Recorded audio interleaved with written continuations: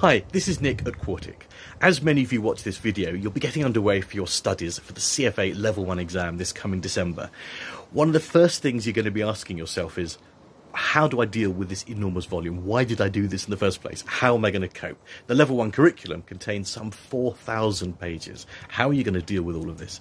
Now, my suggestion is to do exactly what we do when we're creating questions and slides, and that's put a hypothetical examiner's hat on. So pretend you're an examiner, and as you're looking at a particular reading, just think, how would I turn this into a good question?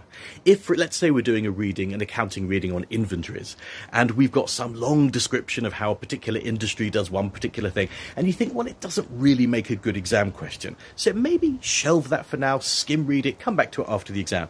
But if you see a section on, let's say, converting I don't know, LIFO to FIFO, if you don't know what those are, don't worry, you'll find out soon, then you may think, well, there's a calculation, here's a bit of analysis, we can see some numbers get bigger, some numbers get smaller, and that's where your examiner is going to be writing questions from, and that's how you need to focus on making sure you're studying smart. So this is my advice. Study smart. Pretend you're the examiner as you work your way through it. And through that, you're going to make lots of decent progress.